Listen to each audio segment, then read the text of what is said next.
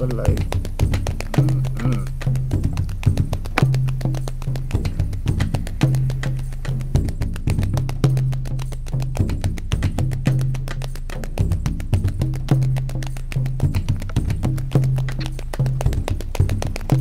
So I got the oil in.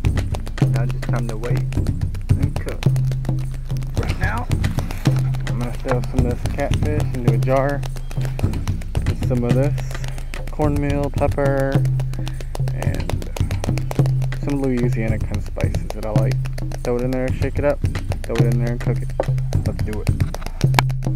So you just put it in a jar like that with some of your seasoning, and you pat down the catfish before you cook it. And just shake the crap out of it. That oil smells good.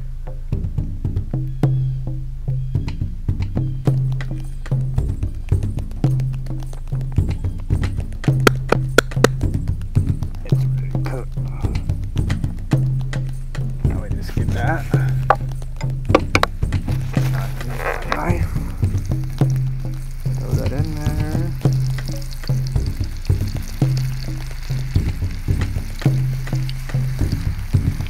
Oh yeah.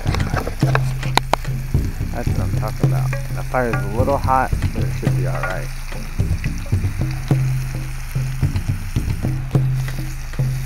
Let's get to cooking that.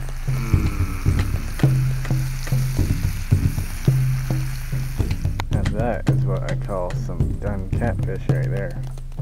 So I'm gonna go get some ketchup. Alright, so the catfish is done.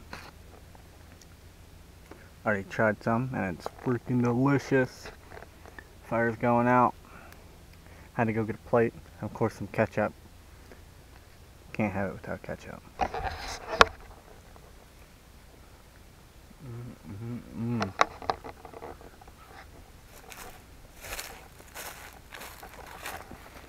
I like a lot of cornmeal and that went perfect with it.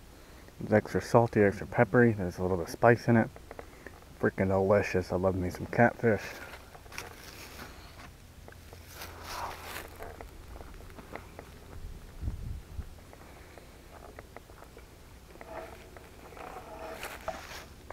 Out here in the woods.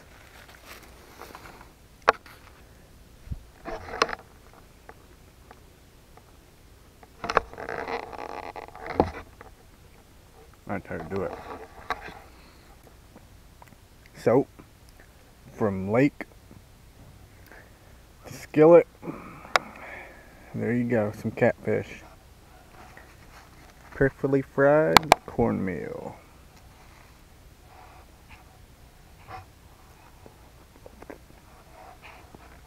Hope you enjoyed.